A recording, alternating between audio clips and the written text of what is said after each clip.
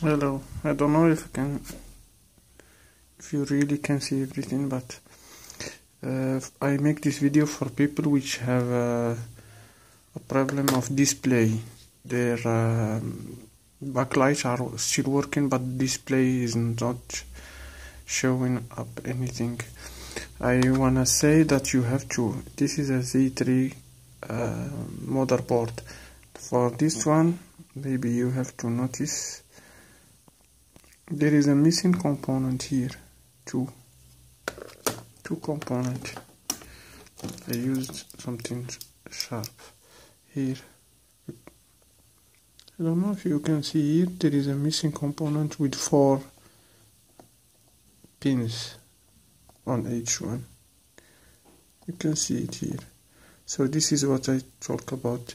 Most of people, when they try to pull out the connector, they with their nail they just pull out a component and then they can't display anything. Okay, I hope that you can see it's in here. There is a missing. Here, missing component here. They are like these ones here. Now with another motherboard you can make the difference or notice the difference. Okay, so here you have component.